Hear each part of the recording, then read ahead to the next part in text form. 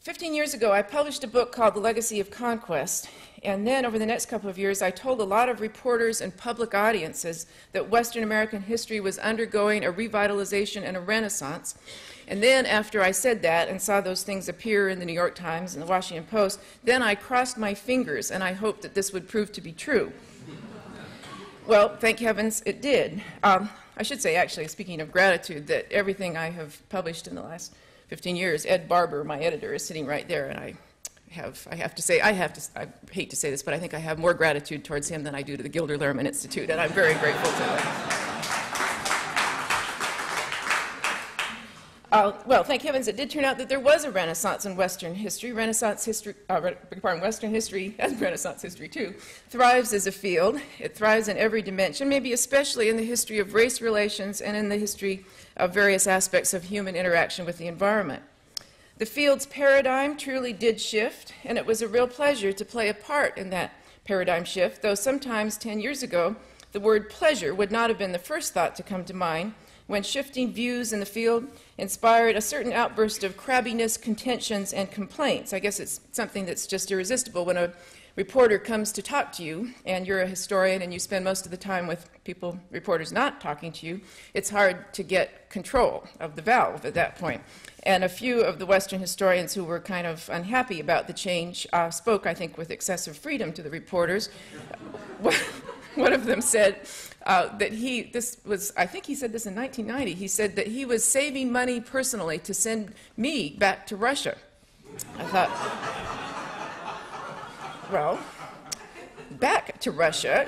I had never been to Russia, so if he wanted to send me to Russia, that would be an interesting experience. He didn't seem to have noticed the end of the Cold War. That was the striking thing, that there really would be no particular reason to send me there. And then, of course, the goofiest part about it is the disservice and misunderstanding directed at me, that far from having my roots in Russia or any communist society, I am in Boulder, Colorado. I'm a member of the Boulder Rotary Society here, Rotary Club rather. So I am a Rotarian, and I didn't wear my pin, and I guess there are Rotarians in Russia, so I guess that will be fine. But it was a contentious and not particularly pleasant phase in a way, but we came through that.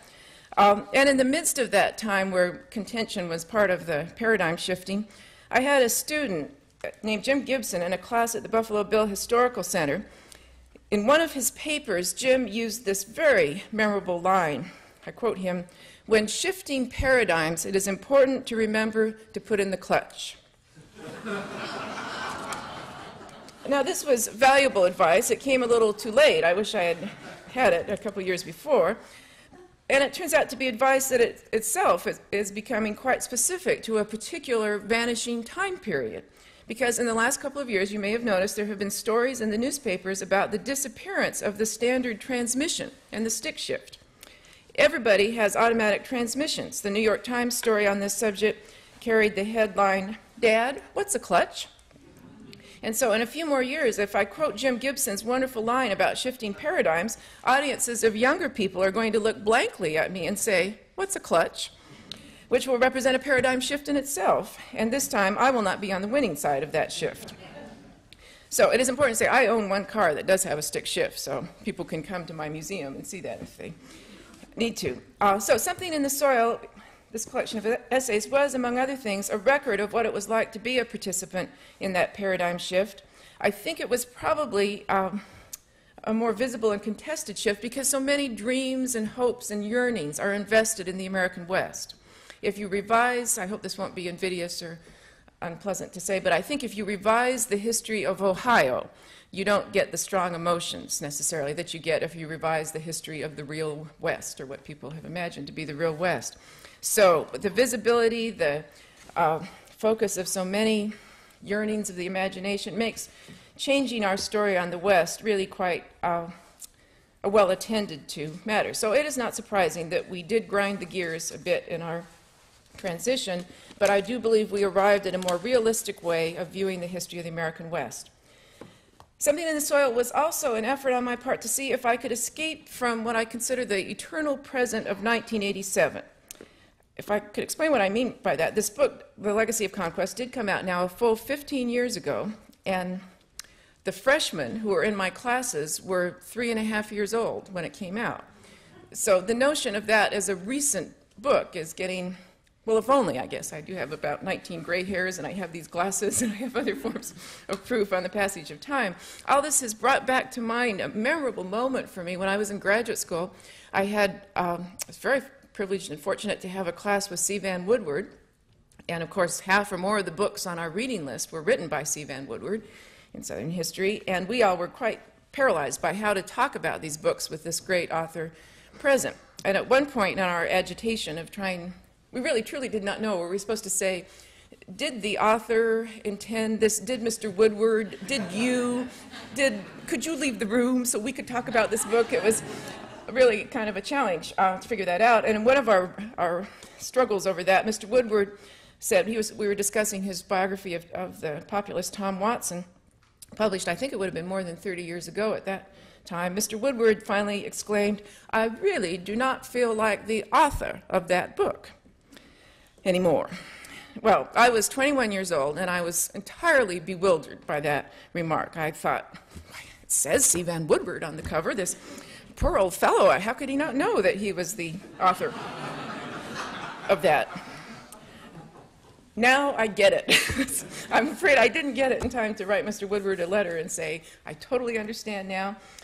What could he have meant? Well, the years go by. The book remains. The book has your name on it. The book continues to speak, and that's wonderful. But you change. You think new things. You have new thoughts. And yet to many readers, and indeed I think particularly to your critics, you are trapped in the eternal present of the year of the book's publication. It is a little like being a fly in amber, and they can say, in spite of the fact that 15 years have passed, they can say, Limerick claims, Limerick argues, Limerick asserts, Limerick declares, and you think, Limerick declared, Limerick argued, Limerick asserted. We're historians. We move into the past tense too. That's okay. It seemed impossible to persuade people to make that shift and it seemed very important to give it a try though, because the context of 1987 is really very different from 2002. To use probably the most important example, when I wrote The Legacy of Conquest, the West was in an economic downturn from the collapse of the latest energy boom, the energy boom of the 1970s and early 1980s. That was when I think Time magazine had a cover that said something like region in ruins, region abandoned, and very melancholy phase for people who were hoping for economic prosperity in the West. And then, by the 1990s, that had all reversed, and the West had become the fastest growing region of the country. And this time, tourism, second homes, and recreation drove this new boom. So now, in 2002, parts of the West are actually heading back for yet another ride on the energy boom-bust roller coaster. So, common understandings that made sense in 1987 in terms of what outcome we were attempting to explain, those understandings are looking winded now.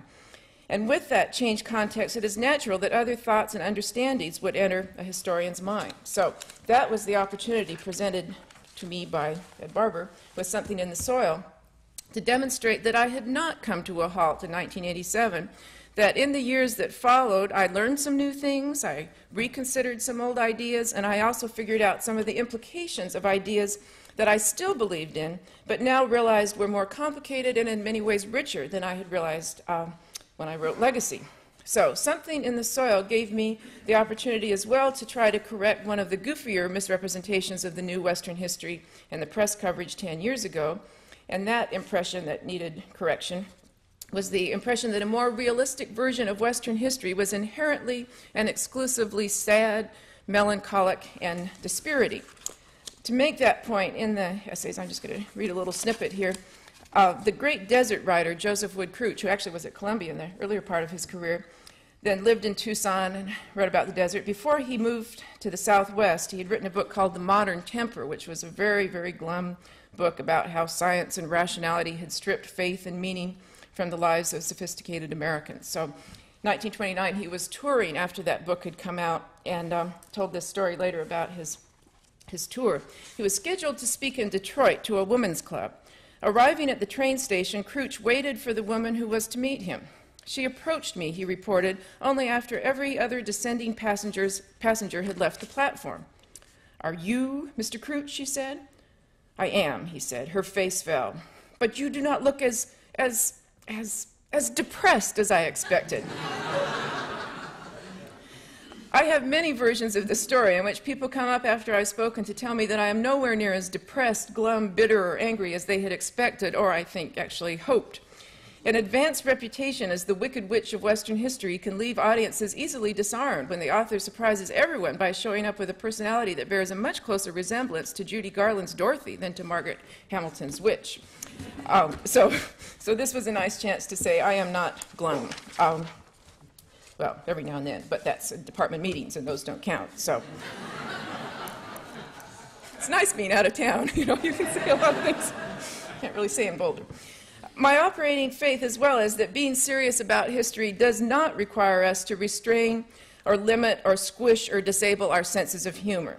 Some dimensions of history are indeed far too serious and far too tragic to be funny, but in lots of other terrain, I think a sense of humor is one of our most valuable tools for reckoning with the complexity and vitality of the past. I thought I'd give one quick example of that. This is from an essay on John Sutter. John Sutter, when I was a school child in California, we were told a great deal about John Sutter, but it was all about how he was the father of California and he had made European settlement possible, American settlement possible, and we heard that quite a bit. Then in the late 1990s, it was the anniversary of the, the early 1990s, it was the 150th anniversary of his settling in California. There was a series of lectures on John Sutter. So I had the chance to speak about the Sutter that we now understand from deeper historical research. Teachers in the room, I have to say there's still a problem here about how you present this material to children, but here is Sutter as we know him now, and a way of using humor to raise questions about the appropriateness of pedestals for some historical figures. A few years ago, during a visit to Sacramento, my husband and I took a tour of Sutter's fort. In one room of the fort, a staff person undertook to instruct us on the subject of John Sutter's personal life. Sutter had a common-law Hawaiian wife, we were informed, but he dropped her and brought his Swiss wife to California. Receiving this news, the woman standing next to me in the group was moved to exclaim, "Men, they never change." Men, they never change. Well, that is one interpretation of the meaning of John Sutter for our times. Sutter is often referred to as the father of California. Oh, you are a clever audience. There's really, I could just go back to Boulder and they could do all the jokes on their own. They really don't need me for this. So if Sutter, I'm going to read it anyway because it's what you all just thought. If Sutter did not, in literal fact, father California, that failure cannot be blamed on any lack of trying. With his Hawaiian mistress and his many encounters with Indian women and with Indian girls, Sutter did not spend his time cursing his luck for having been born too early for the sexual revolution of the 1960s. In these matters of personal behavior dampened but not ended by the later arrival of the wife he had abandoned in Switzerland in 1834, Sutter seems distinctly modern. I suppose by some standards, a presidential possibility for that is not in the book. So that was a good opportunity. Again, I do think there's still some big pedagogical questions because what Sutter did in actual life I don't think is appropriate for a fourth grade curriculum. I'm not quite sure where you would get that material in, but it certainly made him, in my judgment, a much more interesting Sutter, and that was indeed the point, that keeping him on the pedestal had been an odd way of keeping him dull, and letting him have as many dimensions did not just decrease his historical interest, but in fact added to it. Now, the core of Something in the Soil is probably compatible with the book, The Legacy of Conquest. I had 3 or 4 main ideas in Legacy, and in some ways these essays do continue the theme, so again, I think they see them in a richer and more complicated way. I had the good fortune that a year or 2 after Legacy came out, Kevin Costner did Dances with Wolves, which would seem unrelated, and in fact was, but then when reporters wanted a chance to get historical perspective on that, they trotted me out. I got to be on the Today Show. I got profiled in People. Because Dances with Wolves came out, it's kind of a goofy thing. Being profiled in People was a great experience because I own a cowboy hat, which I do not wear very often, and I own a fringed leather jacket, which I do not wear very often. And every time someone from an Eastern news magazine comes to take a photograph of me, they will not take no until I put on the cowboy hat and the fringed jacket. And it doesn't even end there. I have to go outdoors and sit on a rock. And sometimes, this is actually absolutely literally true. This is really a very goofy thing, because some of the photographers have come in February. And in Boulder, in February, a fringed jacket is not sufficient for some weather. I was kept by Life magazine. I was kept on a rock up the canyon, up on Flagstaff Mountain, and it was a day in February, and it literally was freezing. I had to be doing it because there were hawks, a couple of hawks circling behind me, and they were supposed to be in the picture with me. And so I stood up there, and also it's important, a true Western rider would not wear a warm hat, so I didn't want to wear the cowboy hat because it was going to blow off in that wind, so my hair is streaming off to the side, and as a result I had to be put in the SUV to warm up every 10 minutes because I was shaking so badly. The photograph does have it shows a lot of kinship, which I wouldn't have expected, between me and Theodore Roosevelt. It's got a very definite, I am on the mountain, I'm in charge of the mountain sort of quality. And then, so I thought I had suffered more than anyone, and then it turned out that my friend Terry Tempest Williams in Utah, who's written about the Great Salt Lake, they made her put on hip waders and stand in Great Salt Lake in February. And finally, the moisture got inside, and so they froze to her legs, and they were having to cut her waders off. And then, it turns out, when they actually ran the issue on Women of the West, they dumped me and put a stripper in Las Vegas who was standing on the top of the hotel in the outdoors. But I did get it. I guess so. I did get a lovely picture out of it. So, in any case, the whole point of this ridiculous digression is that being interviewed by People magazine, I did get to say the central ideas of legacy in 4 words beginning with C, and then it turned out that quite a number of my colleagues in Western history said, that is the best statement of your position I ever saw. What they were doing reading People magazine, I don't know, except the supermarket lines can get long.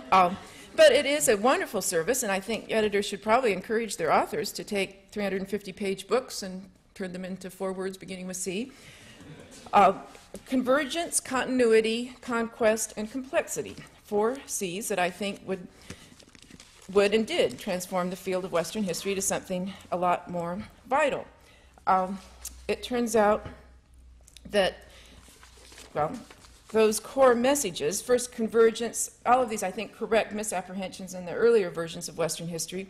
Convergence, that instead of focusing so exclusively on the westward movement of white Americans, we would see the real complexity of movement into the American West. We would see the northward movement of Mexican people, Spanish people. We would see the sort of west and southward movement of French Canadians, across the Pacific eastward movement of Asian immigrants, and of course the prior presence of Indian people as important components of the story. So rather than the one-way movement, it would be convergence into that interesting meeting place of the West. The second C, continuity. Instead of ending the story in 1890 as Frederick Jackson Turner and his followers had, with the frontier ending and the significance of Western history ending with the frontier, we would see the 20th century West as a story of equal vitality, equal interest, and in truth a story where many of the issues raised in the 19th century remained open, unresolved, contested. Many of the things that people fought about on battlefields in the 19th century were then fought about in courtrooms and in legislatures and in Congress in the 20th century. So continuity for the second C. The third C, conquest. Instead of the kind of fuzzy and undefinable word frontier, even Frederick Jackson Turner, its greatest exponent, actually says in his 1893 Significance of the Frontier in American History essay, as you're trying to close in on him and figure out what he means by frontier, he says, the word frontier is an elastic one and for our purposes does not need definition. And you think, you come back here, buddy, and tell me what you mean. Well, it seemed to me better to go with a word we could define, conquest, by which we recognize the prior presence of Indian people and we see the struggle over the resources of the West, the land of the West, the control of the West, as an exercise of invaders coming into someone else's territory. And when the conquest was over, there were more power, pieces of power, resources, opportunities on the side of the conquerors and a very reduced supply for the conquered. So, third C, conquest, and then the fourth C, complexity, which is simplicity itself. You would think that everyone would recognize that any part of the planet that has human beings is going to be complicated. But there again, the yearning and the dream is so strongly for the West to be the place where you can tell the bad guys from the good guys. So as unnecessary as it seems, I think that fourth C has to be there. As I said I don't think it's in Legacy, but it became a useful way of making my point. 10 or 12 years ago, I took to asking people who worked with the public what percentage of people they encountered were jerks. This was not a scientific poll, because I never asked if the person to whom I was speaking was himself or herself in that category, which would skew everything. But the percentages, very interestingly, are usually at about 10 or 15%. The 15% thing is what many people say. A cab driver in Washington, D.C., who seemed to lead a life of high exposure, I said to him, what percentage are jerks? And he said, only 5%. I said, my goodness, that's awfully low, 5%. He said, well, 5%, but they move around a lot. So, sort of like counting bears in Yellowstone. You don't know when, you're just counting the same bears over and over again. The fellow who installed our heater in our house in Boulder, I asked him, and the contractor, he said 95%. I thought, oh my goodness, what a life he must lead, and how much he must bring that out in people to have that happen. But that's really the fourth C, is simply to say the 15% rule operates in the American West, and it operates with the 15% within every human being. It's not simply the 15% who have more of that quality in them. So those were the core messages, and those are messages that I think Something in the Soil carries out in ways I'll try to give some quick examples of. The basic point behind Legacy and behind this book is still to ask people who teach American history, people who study American history, people who read it as a passion and a leisure time activity, to pay attention to the West. The point is to recognize that in many ways what we have in some areas, what's called American history, what some textbooks offer as American history, could in many cases be justly labeled the history of the East Coast. No one denies that a lot of very important things happened on the East Coast. When you have New York and Washington, D.C. in your territory, you have an unquestionable competitive advantage when it comes to making a claim for historical significance. But still, if the category of American history is to make if that's going to be the category, and if it's going to be an accurate category, a better reckoning with the western half of the continent does seem to be in order. At the time when Legacy came out, some people said, oh, this is a dead horse, Patty. There's really nothing to struggle for. Well, in 1992, I was asked to review college-level American history textbooks and check them over for their treatment of the West. That was a very instructive experience and certainly persuaded me that the issue was still open, that there was still much good work to do. Let me read a couple of sections from this description of the textbooks, which I have to say, when you sit down to read 12 American history college-level textbooks in a row, you know you're going to have something worth saying at the end, or it's going to be a tough way to live. They actually sort of sprain your thumb when you pick them up that much to keep reading them. They're quite a set. Well, here we go. In America, Past and Present, Robert Devine and his co-authors tell a story about the eastern provincialism of presidential candidate Al Smith in 1928. When reporters asked him about his appeal in the states west of the Mississippi, Al Smith replied, "What states are west of the Mississippi?" His defeat becomes easier to understand here, doesn't it, at a certain point? Writers of the current crop of American history textbook have a certain amount in common with the ill-fated Smith. A few of them run into moments of trouble in keeping those big, square, evidently interchangeable states straight. Wyoming, most commonly, is the state injured. Irwin Unger in the United States moves the Fetterman massacre from Wyoming to Nebraska, and R. Jackson Wilson and his collaborators in the pursuit of liberty remove the Union Pacific Railroad from its accustomed route through Wyoming and send it south across Colorado. If you're thinking about the geography, that has really made a great burden on the Union Pacific at that point. Such bloopers, however, are no novelty to Westerners who find it an equal challenge to keep the tiny states of the East Coast in some semblance of named order. That's my little swipe back. Now, what was so crazy about this was discovering how much this assumption was in all of these books, literally all of these books, that the West was the frontier and the frontier was the West, and the story was over in 1890. If, of all places to look with care, It turns out the indexes of these books are very revealing. The index tells its own story of a West with a limited lifespan.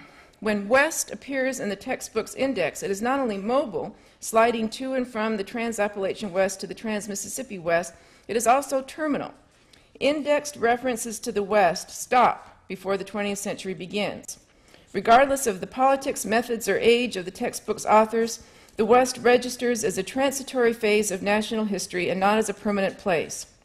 In a number of books, the index makes the subordination of place to process crystal clear. For frontier, the index entry says, see West. In other books, the word West does not even appear in the index, and the phrase westward expansion takes its place. The West has its only meaning as an ephemeral zone on the edge of Anglo-American imagining and settling. Any Western resource booms and busts arriving or occurring after 1890 have simply missed the deadline. As late arrivals, the timber business in the Pacific Northwest and the Rockies, and the uranium rush in the Four Corners area and the Black Hills are absent from the textbooks. The word oil is so tightly linked to the name John D. Rockefeller and thus to Pennsylvania, Ohio, and the Midwest that the Western oil industry has to settle for at best a sentence recording its most recent rise and fall in the 1970s and 1980s, or perhaps the vexing problem of oil spills. The Western tourism industry, which has become in many parts of the West the most ongoing support of the economy, most important support of the economy, the Western tourism industry has no history. Similarly, the ongoing instability of Western mining and cattle raising cannot register in textbooks where those two industries turned corporate, calm, predictable, and dull before 1890. The West departs as a unit of study after 1890, and important regional characteristics and patterns cannot even be named. None of the textbooks note the Trans-Mississippi West status as the region with the greatest urban concentration of population. No textbook remarks on the West's good fortune as the region receiving the greatest per capita benefits from the New Deal, and no author notes the West's particularly strong association arising out of World War II with military and nuclear enterprises. No author discusses the West as a region where, except for the coastal Pacific Northwest, scarce water remains a permanent challenge. The West is the only part of the nation that shares a land border with an underdeveloped country. The West is the part of the nation with the most direct Pacific Basin ties. The West is the site of the vast majority of the public lands and of the largest Indian reservations. These are regional characteristics and qualities that the textbooks leave for students to notice on their own. So, in truth, the omissions were amazing, and sometimes even the inclusions were more puzzling. There was 2 or 3 textbooks that referred to anger in the West in the 1970s over the public lands. Those same books said nothing about the origin of the public lands or where the public lands came from. So there are Westerners going into a tizzy about something that has no history and came from nowhere. So rather than thinking that I was beating a dead horse, I ended up thinking that there was indeed a real cause here, simply to say the West is part of this story. I have not really dared to look to see if anything changed in the textbooks after you have had the experience of reading 12 2-volume textbooks closely, one after the other. You sort of promise yourself that you'll never have to do that again. So I don't know how much impact my article had, but it's a comfort to know that it's ensconced in the public record, both in the Journal of American History and in Something in the Soil, ready to make the Eastern provincialists squirm whenever that opportunity should come up. Now, in the 10 or 12 years which I was doing these speeches and essays, I did get the chance to realize that while my 4 C's were accurate, there was a lot more complexity in them than I might have realized.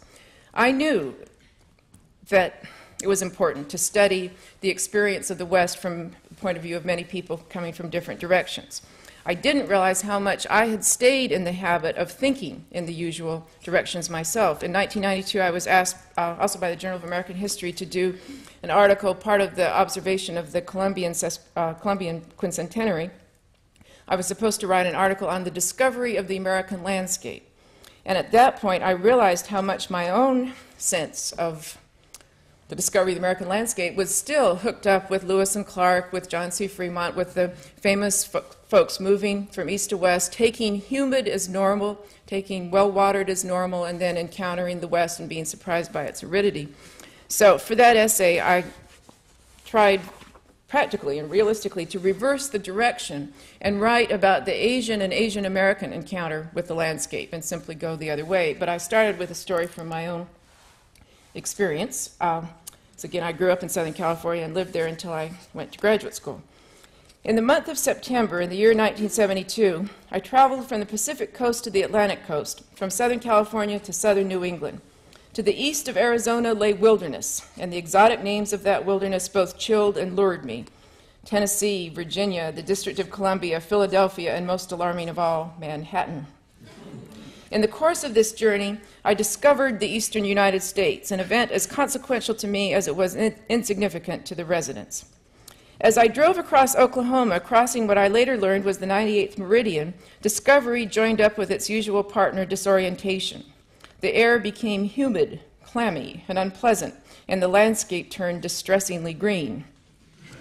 The eastern United States, I learned with every mile, was badly infested by plants. Even where they had been driven back, the bushes, shrubs, and trees gave every sign of anticipating a reconquest. But the even more remarkable fact was this: millions of people lived in this muggy, congested world, and most astonishing of all, they considered it normal. So there was my effort to say that it would be fun to switch the perspective. And then what to me was really most striking and stimulating, I assumed when I began this, that this business of writing in literary ways, an appreciation of nature, appreciation of the Western landscape, I thought that was sort of the property of white Americans in the West. The nature appreciators, I thought, were Joseph Wood Crouch and his predecessors. What I learned, of course, is that this is a human desire, a human expression. And up and down the Pacific coast, with Chinese immigrants and then later with Japanese immigrants, there were magazines publishing poems, competitions for poems. And so people who were working outdoors in the field, working under very tough circumstances, were composing haiku in their heads while they were working and submitting them to these magazines.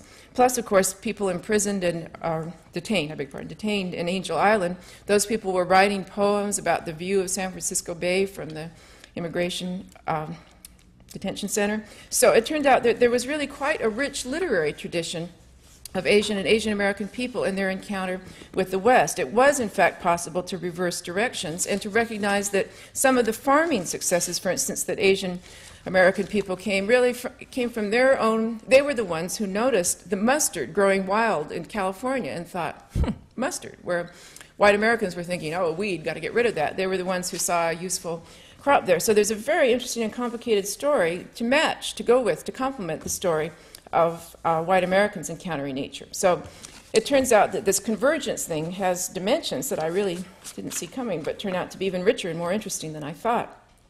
For continuity, the opportunity I had there, these, what my friend Greg Denny calls metric moments, are glorious opportunities for historians. A lot of people, nobody in this room, but a lot of people go around paying no attention to history until it gets to a round number.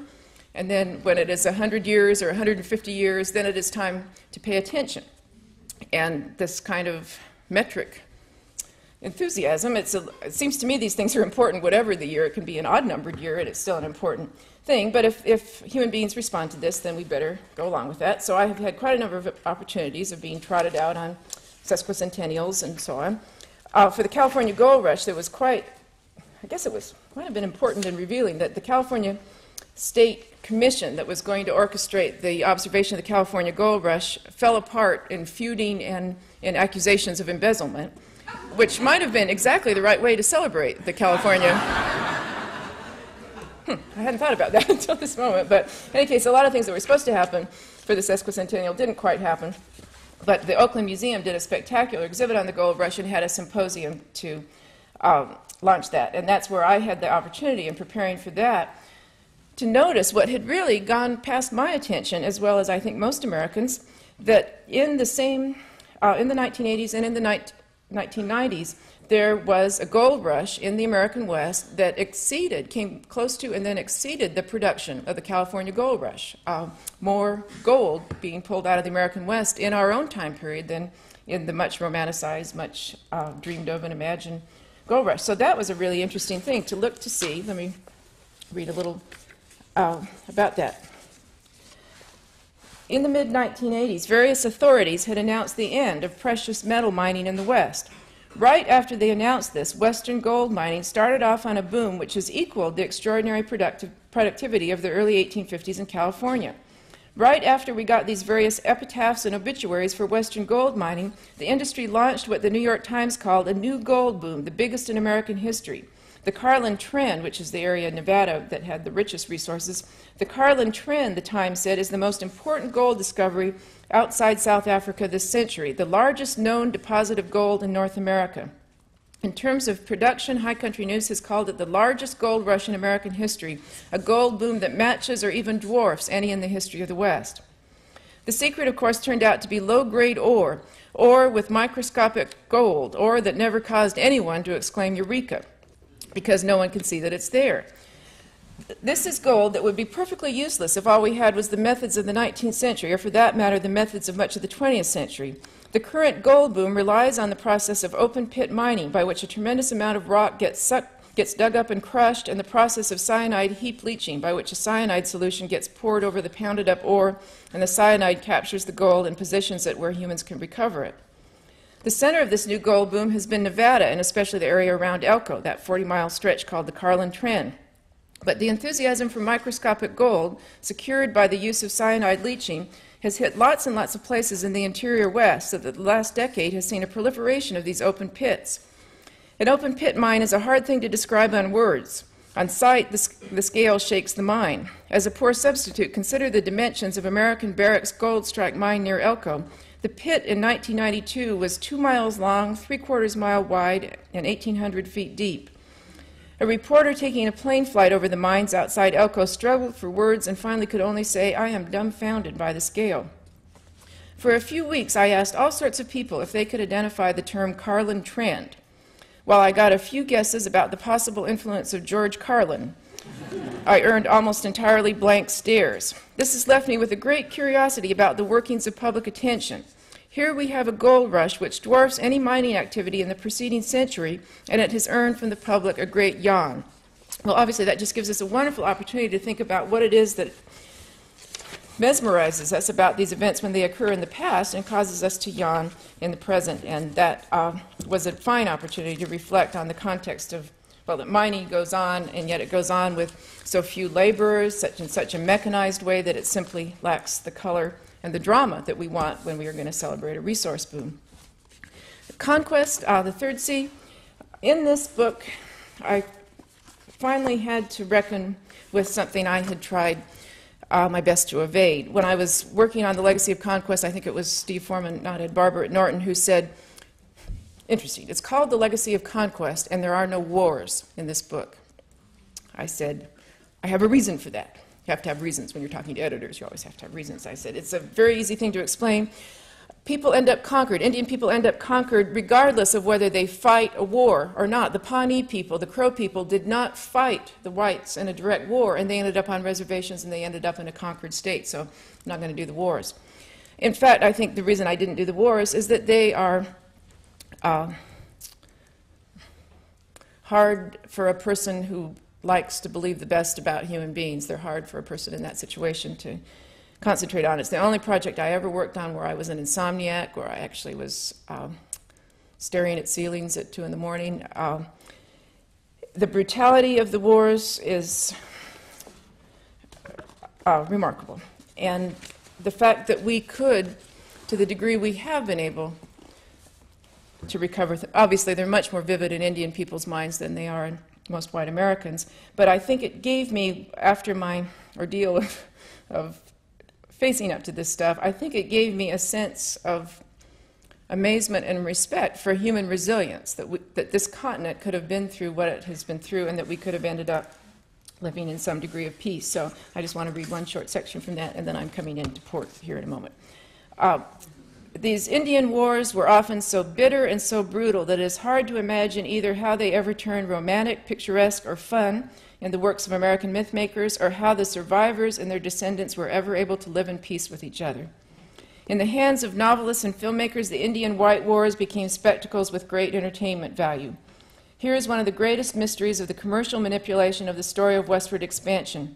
Historical episodes in which human nature appeared at its worst provided novelists and movie makers with the material for what we call escapist fantasies. Escapist? In their true character, these stories raise profound questions about the reality of evil in human life, questions made even more compelling when they arise in a nation which has struggled to paint its history in shades of innocence. Rather than permitting the reader to escape the sorrows and troubles of the real world, these events force the reader's attention to the grimmest facts about Americans' origins. They are moral and spiritual muddles in which the line between good guys and bad guys, victim and villain, twist and meander and intertwine.